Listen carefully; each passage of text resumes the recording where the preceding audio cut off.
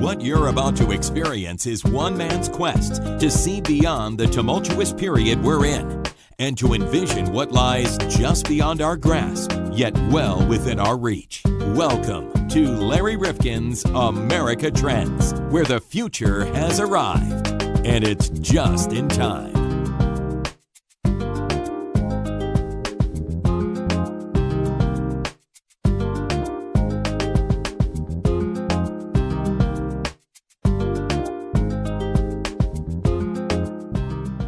Welcome back to America Trends. Larry Rifkin, along with John Krofsick. And John, have you ever been involved in a family business?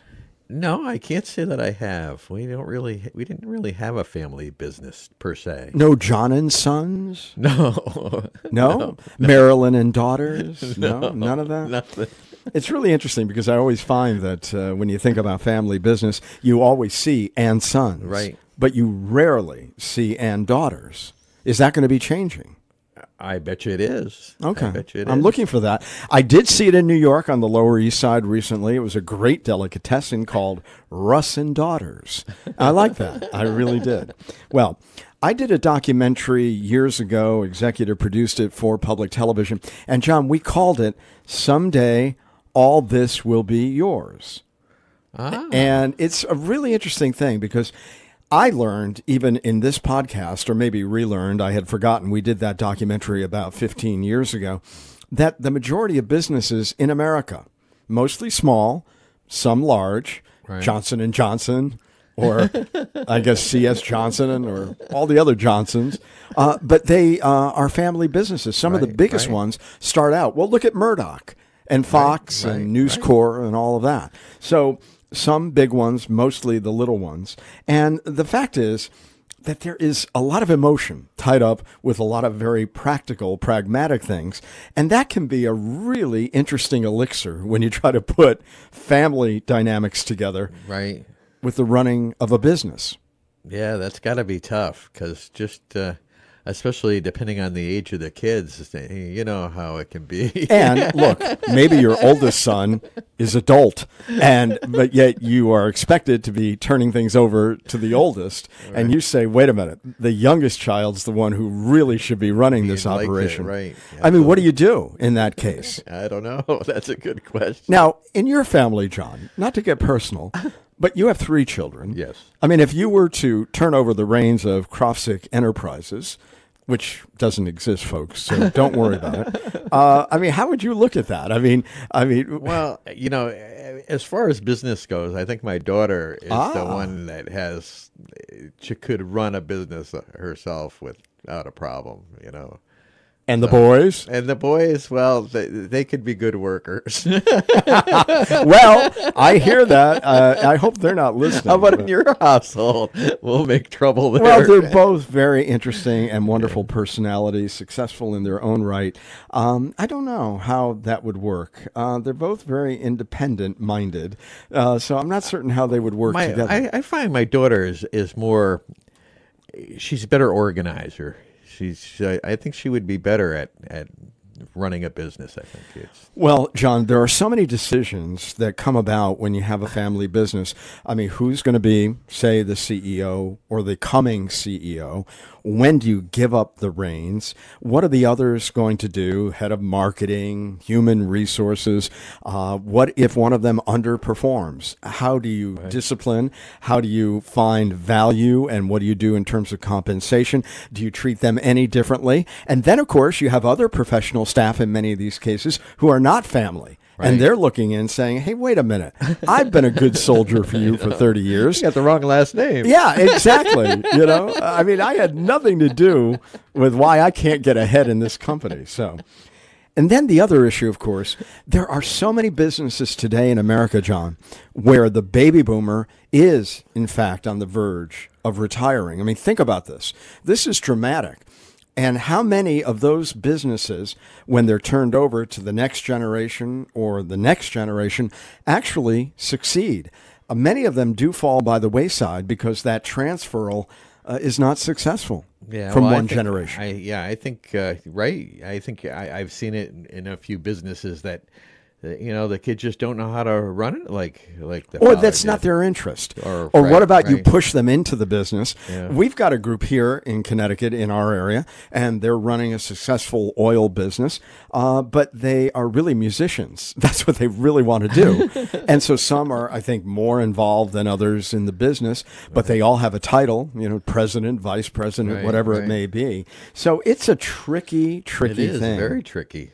So here we are on the verge, and we like to look at trends, John, of a large generation getting ready to hand it all over to the next generation. And it's definitely a struggle, a challenge. And we found somebody, Henry Hutcheson, who works with these family businesses, who understands all of this. And it's a fascinating topic. It really is. Whether you have one of those small businesses that is family involved or not, I think you're going to love this podcast. I really enjoyed because I had so many questions to ask him. The book that he's written is called Dirty Little Secrets of Family Business, Ensuring Success from One Generation to the Next. And that's next here on America Trends. With us on the line on America Trends is Henry Hutcheson, and he's written a book called Family Business, The Dirty Little Secrets of. And I find this really interesting because I don't think, Henry, people understand what percentage of businesses in America we have to typify as a family business. And give us your definition of a family business. Well, the definition of a family business is any business that's family-owned, run, or managed. Interestingly, a lot of the work that I do, the reason the family business matters is that you've got a group of people that are working together who care a lot about each other. I mean, family is definitely that way, but I will tell you that it extends beyond that. I've had numerous clients that are simply partners that all grew up together, and as they go through this process, they want to make sure that they keep their relationship intact. Even though they may not actually be blood relatives, it's really that caring about each other that really matters. But families, I mean, there's a lot of emotion invested in everything you do. And I know that's one of the reasons that a lot of these businesses are very successful, because you would never think about not working as hard as possible for mom, dad, your sister, whatever it may be. So that trust factor is always there. But it also adds some complications along the line. Well, and you really hit the nail on the head with the trust factor. That's one of the little things that I do when I'm presenting is I alert everybody to the fact that family businesses that perform well outperform non-family businesses on a number of financial metrics. And the big question is why? So there's lots of reasons why. One of the big ones is long-term planning. So if I'm a dad and I've got kids, I can make investments that I know won't pan out for a number of years because, it's my own business and I know it's going down to my kids anyway. And so I'm not worried about a quarterly return. I'm worried about making sure that the business goes on forever and ever. Another interesting aspect is that with a family business, if you have some kind of immediate issue or immediate opportunity, you can rally the troops and get in a room and hash it out. And then an hour later say, all right, we're going left. And everybody turns the boat left. I used to work at IBM, and they're a phenomenal company, but to try to get a decision made on a big decision could take months and months in order to get there. So that's obviously they can move quickly if they want. But the interesting thing is that the highest correlation, as you mentioned, is trust. And a lot of people think that's psychological mumbo jumbo, and it sounds like that. But let me ask you this. What happens to family businesses where there is no trust? Those are the ones that fall apart, right? And then, of course, there's long-term damage, perhaps, in the relationships among siblings or, parent to child. I mean, it can be very knotty, very complicated. I mean, here we are in America today, and we're looking at a family business, the Trump business. I mean, how much should we learn from that experience about trust and the fact they do seem to be pretty close? I will say that. I don't know a lot about it, but it certainly appears to me that everybody's saluting the flag and following orders, which actually brings us to, I'll digress to another aspect of family business. When you have a family business that's founded by a founder, it typically occurs because, somebody had their back against the wall, they were unemployed, or maybe they saw an opportunity, and they gave it a shot, they borrowed some money, they worked hard, they got some lucky breaks, and they started a business. It goes along, it grows, you drag your family in, your kids, And what do your kids do? Dad doesn't really know why it works. He just says, look, just do what I do, and because it seems to work. Then when you get to that second generation, you ask them, why are you successful? They always answer, well, we just do what Dad told us to do. The problem is that once you get to the third generation, they're disconnected with their grandfather. And now you kind of need to start laying down rules and parameters and policies and governance to kind of define what is it that we do well and how do we do it, and let's make sure that we do it in a repeatable way. I don't know, from the Trump perspective, looks like his kids are following suit behind their father at this point. Well, I have a friend who trained to be an accountant, but he went into the family business, and he said, number one, he could never really satisfy his father.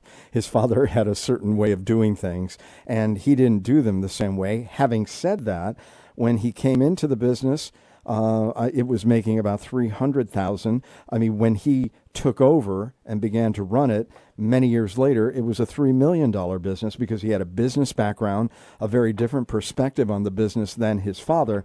But his father, of course, took the risk at the beginning. I'm not certain my friend would have necessarily, but he certainly knew how to grow it. So what do we find about the second generation?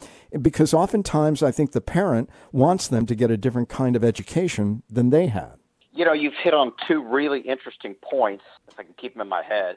Point number one is that many times the first generation gets hung up, as I mentioned before, do it like I'm doing it, right? And sometimes they get into trouble because the current generation is very reluctant to allow the next generation to do it any differently than they've done it because that's all they know. They tried other things and they don't work. However, the fact of the matter is that there's two big elements. Element number one is your kid is going to be different than you. I mean, they're going to need to have work ethic and discipline and so on and so forth. But nonetheless, they're different people, and they're going to probably have a different style, and they're going to be better at certain things than others, and so on and so forth. That's number one. Number two is the world evolves. The market evolves. Customers evolves. Everything's evolving. And so it's not doing it the way it was done. It's being able to react to the marketplace intelligently, right? So that's some of the work that I do, is helping the current generation realize that their kids may do it differently, but that doesn't mean they're necessarily doing it wrong. The other aspect is you've hit on, amazingly, a really interesting point. There are a lot of family businesses where the second generation, given the mind that, I'm the second generation, you look at your dad, you kind of stand on that platform, you kind of learn the ropes of the way that they do it, and now you typically have a little bit better education, you go get a business training, so on and so forth, and you start to look at it more strategically, and you can take a $300,000 business to a $3 million business. And we find that happens a lot, as long as the current generation can kind of let go at some point, and you don't stifle the next generation's eagerness and entrepreneurialism to say, hey, I want to take this and grow it even further. Aren't we at that point for many of these small businesses? Again, 70% of all businesses, you tell us in your book, Dirty Little Secrets of Family Business, are family businesses. And I would imagine that a lot of baby boomers, well, they might be even second generation, leaving it to the third at this point. How difficult is it to leave it all behind? Oftentimes I see where the founder is somewhere still in the picture. I mean, as long as they're physically able, they want to be there to some extent. Are they helping, or is it best to kind of break it and let the next generation take over? So, Larry, you've hit on a really good point. And let me back up and give you the Henry Hutcheson Family Business USA theory of the things that have to occur in order to transition your family business. Number one is the next generation has to be sufficiently interested and capable, or at least have the potential to get there in order to make it work. But the second piece is the current generation has to be willing to step back enough to let the next generation get their hands on the wheel and get their hands on what really controls the business, so that we can, A, figure out whether or not they're truly capable of doing this thing, and B, you'll be here to guide them and see that this thing continues to go through. You're not going to know that until you actually hand over the keys to the kingdom. A lot of folks obviously have a psychological issue with doing that because they love doing this thing, they're really good at it, and so on and so forth. However, well, let me finish my thought there. The third piece of the gates are, if you can do that, now can the next generation get along well enough together to run the business? If your brother and sister and cousin can't get along well enough together, despite the fact that they're bright and motivated, it's not going to work then. But coming back to the current generation, a lot of folks, they've spent such a long time doing this work, and they are so good at it, and they're so known for doing this thing that they have a hard time imagining a world where they're not doing this thing. Number one. Number two, they can't imagine anybody doing it as well as they do it. And there's a lot of family businesses that go by the wayside simply because dad is unwilling to let them get their hands on what really controls the business. And then when you finally hand it over, the next generation's in their late 50s and they're thinking about retiring. So it's one of the things that we work with family businesses with the current generation is to help them understand that you got to hand over the controls, but once you know that the next generation is capable and they're doing it, there's no reason you can't re-engage, keep your office, be the ambassador, as we like to say, and you can do projects, you can run a division. There's multiple places you can go and things that you can do. We don't want to throw you out the door, but we need to kind of go through this hole of saying, look, we need you to step out so we can run it. And once we know that's happening, hey, then jump on with us and we'll run this business together. It's just that you're in the back seat and I'm in the front seat. The book, Dirty Little Secrets of Family Business. What about this? Let me posit this. I love Johnny. Johnny's a great kid. He's my kid. But he couldn't run a lemonade stand. I mean, what do you do there? Well, the easy answer is to identify that way up front. In many of the articles that I've written and in my book, and what I tell people is, you know, when you've got this business and you've got young kids, bring them into the business with zero pressure, zero expectations. You know, let them work in the summers, let them work there during the holidays, so on and so forth, just to get acclimated to it, to see if they're interested, but at the same time to see if they have a proclivity to this thing, right? So you might find as you go along that they're really not cut out to do this thing. Just because they're not cut out to do this thing doesn't mean they're not extremely good at doing something else. But I mean, our goal as parents is to have our kids have a happy, healthy, productive life, right? Mm-hmm. It doesn't have to be at the family business. That would be really nice, but I'd rather have my kid be happy doing something else than miserable working in my family business. So sometimes, many times, you can vet that out right there at the beginning and say, hey, look, son, you know, you're 18, you're 21. I know you've worked here, but this really doesn't seem to be your thing. Let's go see if we can work together to find what your thing is. And, you know, I'm your father. I'm going to help you. Now, the next step is once they graduate their education, whatever that may be, it's best for them to go work somewhere else for a couple of years. That helps them mature as an individual, number one. Number two, it helps them come to grips with the idea, do I really want to go work for my family business or do I not? If they do, since they've worked somewhere else, they're going to be much better for it. But nonetheless, if you find your child is in your business, and I've always got clients like this, that they're not really performing, typically deep down, it means that they're not happy doing this. They're just afraid to go try to find something that they are willing to do. But you need to, unfortunately, pretty much put down some professional parameters and say, look, we can go hire somebody from the outside to do this job and pay them less for what you're doing.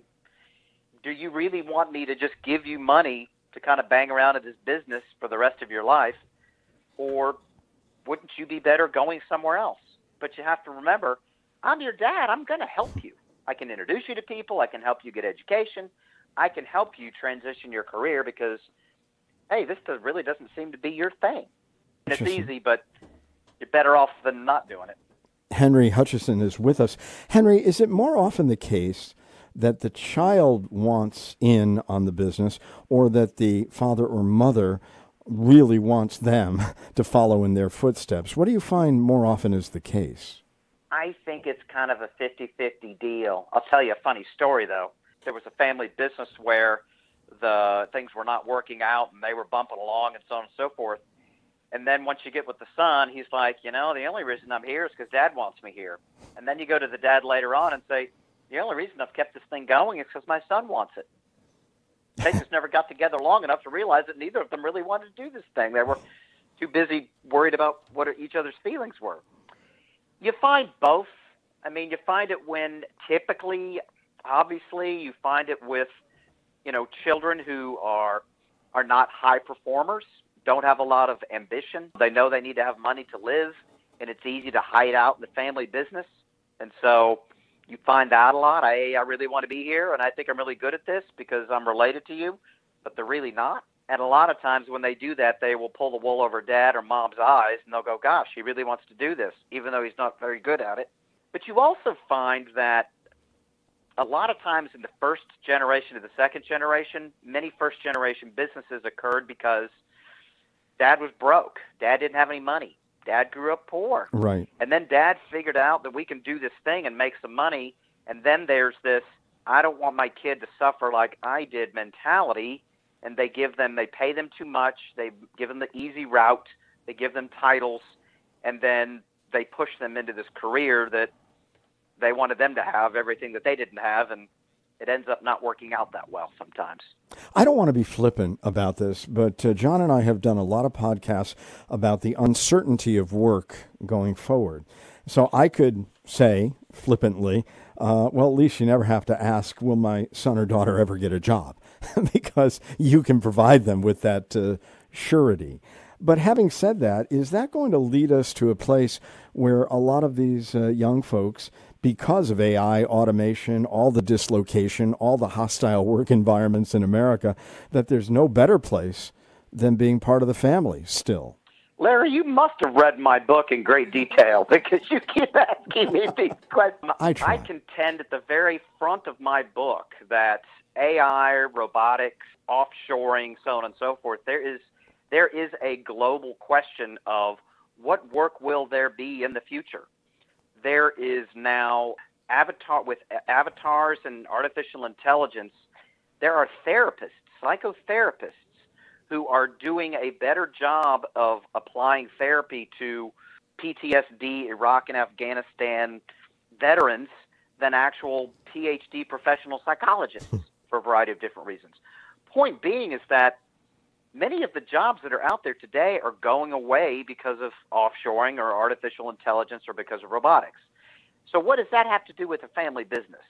What that has to do with a family business is that if you happen to own your business and you happen to be in an industry where you're making some good money and the industry is going to continue going forward, you may be able to sell that thing for quite a bit of money. But how much value would you place on having a goose that lays golden eggs?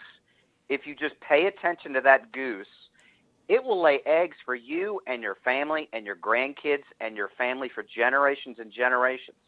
Now, you can use that goose and say, hey, I'm going to train my kids to run the business so that they'll have somewhere to go and something to do.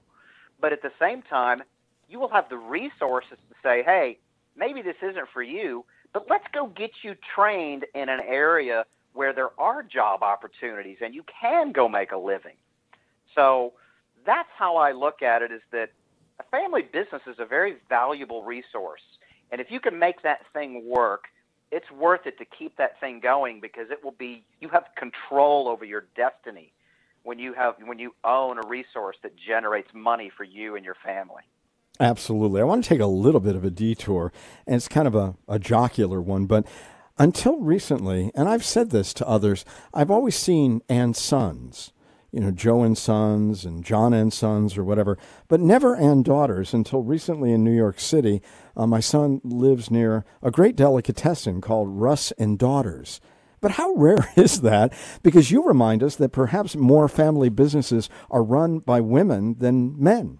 They are. And family, obviously not to get too historical on you, but my family had a business. My grandfather founded a business, and my grandparents had 4 kids. My uncle, my aunt, and my mom. And they started the business in the Depression era, post-Depression era. And my uncles were working there, but my mother and my aunt did not, because women did not do that back in the day. They did not work. It's really only post-World War II time frame that women have kind of come into their own and said, hey, men have come to the realization that women can do this stuff, right? Stupid us. And now they're starting to make lots of progress, not enough progress. But interestingly, I think it's like 3% of the Fortune 500 CEOs are female, but 25% of family businesses have female CEOs. So the interesting thing is that when it comes to a family business, and I've seen this in very male-oriented industries, that, hey, we don't really care. When I die, my wealth is going to go down to my kids anyway, and if you're interested and good at this business, we can keep the business and you can run it. And so I don't really care if it's my son or my daughter, just so long as you're capable of running it. Yeah, we don't see that and daughters very often on the signs that we see about a family business. Let me ask you about two of your maxims. Avoid overpaying family members and don't hire relatives if they are unqualified. How often in a family business do you have the nephews, the cousins, the nieces all kind of knocking at the door saying, oh, I couldn't get a job elsewhere, but Uncle Bob will help me out? Well, there's a multiplicity of questions in there. My philosophy is this. You do have this resource, right? And if you're looking for a job, if there's a possibility, then you get the opportunity to interview. Now, you've got to be sufficiently capable to come do this thing. So I know, I love this one family business example where the dad had a business, had 4 kids. 2 of the boys worked there. The other 2 daughters did not. But the one daughter married a man who was extremely bright and motivated. Turned out that the son-in-law ended up being the guy that ran the business in the next generation. And the son was a mid-level sales manager, and the other son worked on the factory floor. That's because that was the extent of their skill level. So, yes, we'd like to use the family business if you're in dire straits and we've got an opportunity. That doesn't mean you get to run the company, though. We're only going to let you go. We only let anybody go as far as their capabilities are, right? Mm-hmm. That's where you run into a problem. To the first part of my question, what about overpaying family members? This is a very complex topic. This is one of the major issues with any family business. But here's my philosophy.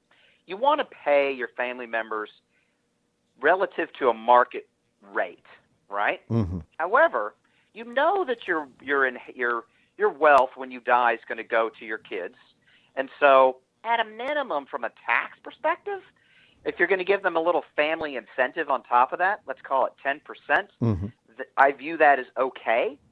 But you've got to make sure that everybody understands what that is. Market rate is X, but we're going to go ahead and pay you 10% more because, A, we'd like you to be here. Number 2, I'm going to be giving you some money anyway because I'm your parent. But the tricky thing is this. You're going to overpay the first child who comes into, you're going to bring the first child in and you're going to pay them. Now the second child is coming into the business saying, hey, I want to get paid what my sister gets paid. And the answer is, that's great, I understand that. However, what you're going to get paid is relative to the position that you have and the performance that you perform. And then you can have a family kicker on top of that. So if somebody's running the business and somebody else is on the factory floor, they're not going to get paid the same amount of money. You're going to get paid what that job pays, and if there's a little family bonus on top of that, that's great. And if you outperform, there's a little more money in it also. Where families need to understand where the money comes from is in the ownership, right? If we're all equal owners and you got a president and a vice president and somebody who does blueprints and somebody who works on the factory floor, our salaries are very different. But at the end of the year, we're going to take the profit and we're going to divide it. We're going to take what the company needs and then we'll divide the rest up in 4 different ways. And that's how that's supposed to work. Dirty Little Secrets of Family Business. There's a few things that you said in your book that I'd love for you to amplify on. Happy families are all alike, but every unhappy family is unhappy in its own way. What does that have to do with running a family business? First of all, it's a quote, so it's interesting. But the real point there is this: I've spent a couple decades. I grew up in 2 family businesses, both sides of my family. I studied psychology. I got a degree in management. I've been a consultant, and I've been working with family businesses for the last 12, 15 years or so.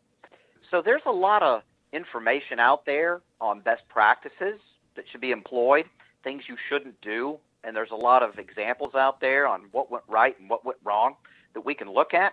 However, the situation in every particular family business is unique to that family business. And the answers that need to be created for that family business are unique to that family business. We're all individual people. We all have individual hopes and dreams and goals and situations that we're in. And so there is no cookie cutter approach. There is no magic tool or wand I can pull out and wave over a family business that's having problems. The answer to any family business problem is something that has to be created through and from their own particular situation. You also say the family is about unconditional love and business is about profit. So when those two come into conflict, what does that spark? That sparks the fundamental issue of family businesses. You know, you've got a business, and the point of being in business is to make money, to make profit at the end of the day. That's why you do this thing, right? Mm-hmm. And how do you do that? Well, you try to deliver the best product or service you can at a reasonable cost at a reasonable time, better than your competitors. And again, we all know that you can go get your MBA from Harvard Business School, but that doesn't necessarily mean you're going to be successful. I liken it to some football players. You can take the top college football recruit out of college and you put them in the pros, and for some reason they just don't make it, right? They should have made it, but we don't know why. Some do, some don't. So business is part science and part art. But the goal invariably is we need to make money. At the bottom line, we're gonna have money that comes in, and then we're gonna have costs that go out, and what's left over is profit. When it comes to family, this is your brother, your sister, your mother, your grandfather, your kids. You will always love them, no matter what, and they're always going to be your family, and that's just the way that is. There are no conditions for that. One thing I didn't tell you, Henry, and I probably should have told you this at the beginning. Years and years ago, when I was head of programming for public television in Connecticut, we did a documentary, and it was called Someday All This Will Be Yours. I don't know if you've ever seen it. Mm-hmm. And it was funded by Mass Mutual, and it was all about the transfer. You did see it? No, but Mass Mutual did a lot. Probably 20 years ago, they were very big in the space and sponsored a lot of things like this. Exactly. They had a film, in fact. That may have been their film. It was. Someday all this will be yours. So the question is, what are all these transitional issues that you as a consultant and that these very specialized companies help family businesses do that may be apart or distinct from other types of businesses? It's a good question, and it really backs up to the original discussion that we were just having, is that business is about making money, but family is about unconditional love and support. The goal when somebody like myself and folks like Mass Mutual and folks that work with family businesses realize is that it's about preserving the wealth that's being created from the business by the business, and it's maintaining harmony in the family. So there's this balancing act that has to go on here. And so the tricky thing is to align your family, who you're always going to love, and align them up with who's appropriate to work in the business. Even though we're all owners, how do you divide up the ownership and do all of this, make all of these decisions so that they're fair and equitable and reasonable, and you're getting everybody on the same page so that everybody's feeling comfortable in the family with whatever their position may be. So a lot of that, from my perspective, is trying to get maybe the next generation child to understand that, hey, I know that you think you may be capable of running this business, but you're really not. And let's try to get you aware of that. Let's try to get you comfortable with that. Maybe dad's in the same position. Maybe it's a position where the next generation is the one that really is capable, and dad's been bumping along at this thing and not doing well. I have to tell dad that, hey, your level of performance is really not good, and we need to move more of this to your kids. It's not the kind of thing where you're actually instructing them to do these things. But that's why what we do is so unique, is that we're trying to create family harmony under this difficult situation of also running a business. Absolutely. I get calls from all sorts of professionals saying, hey, they're arguing with each other. I'm getting out. I'm going to send you in now. Lucky you. You did say that entitlement is the family business killer. It is. And it's one of the family businesses, if not attended to carefully, have a tendency to create entitlement in the next generations. You've got a business. It's making money. by definition. And if you're owning and running a business, you probably have some employees whose livelihood you control. You also, as an owner, you can decide I'm kicking off at 3 o'clock. You can decide I'm going on vacation next week. You have the flexibility to do whatever you want to do because you happen to own this thing. Well, your child sees this growing up, that dad has money, dad controls the employees, dad can take time off, and dad has some money. And so it's very easy for the next generation, if not attended to think, hey, I'm wealthy, my dad has control, I am also important. In reality, that is not true. The world judges us by our own individual merits, not by who we know or what we have. And if a parent lets that, because you have a family business, your kids can gain a sense of entitlement. And if you're not, and then if you bring them into the business at a higher level than they should be, you don't start them at the bottom, you pay them too much, you tell them they're going to be great, now you're going to have a problem on your hands down the road. As a consultant in this area, am I correct that this is a moment, an inflection point, where there is a lot of transfer going on from the baby boom generation to the millennial? And what is the impact going forward on the American economy if so many businesses are, in fact, family rooted? Well, it's actually an even bigger question than that, and it's true. The baby boomers are the largest proportion of humans on Earth as an age group. We all baby boomers, the babies that were born after World War II, and I'm 55. I was born in 64, and so I'm the last of the baby boomers, and I'm just 55. So we've only just now started really getting into this transition. So there's a ton of people who own businesses between the ages of 55 and 75 who are going to need to do something with this business. And so those business owners who have children in the business, they're going to have to start pushing a large amount of these family businesses over. So my business is going through the roof. I'm getting calls all the time because it keeps going up and up and up. However, the really interesting thing is this. There always will be a generational gap. If you've got a mother and a father and they've got children, the perspective and the viewpoint of how the mother and the father grew up is going to be different than the child because it's a different time. It's a different era. Things change. And so there's a different perspective. There's rock and roll and there's the 60s and so on and so forth. There's always a generation gap. However, because the baby boomers came out of it, there's so many of them. There's a largest amount of them, number one. Number two, they come from an era that we know sacrificed from World War I, World War II, the Great Depression. We didn't necessarily live through it, but we know it because we feel it from our parents. The millennials, they don't know war. They don't know sacrifice. And it's wonderful. I'm glad they haven't had to experience all of that. But they're unaware of that. And so they're not afraid of things going wrong. And so they have a different attitude. But the really big thing is that you take that and you compound it with the internet and smartphones and Google and artificial intelligence, robotics, so on and so forth.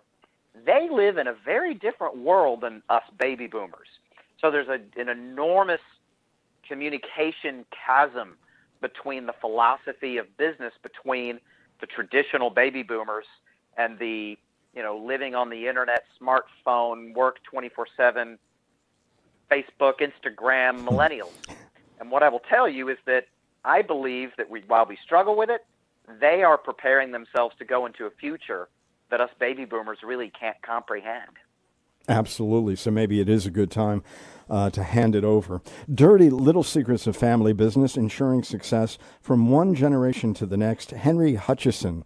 And I find this a fascinating topic. In a way, in a phantom way, I went into a family business. My father was a radio station manager, but he died before we had the opportunity to work together, though I think we would have.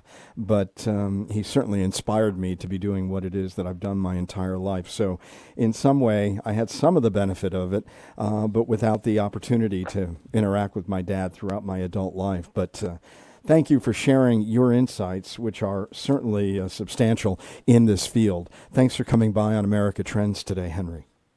Thank you, Larry. Appreciate it. America Trends Podcast is part of the MHNR Network, mhnrnetwork.com.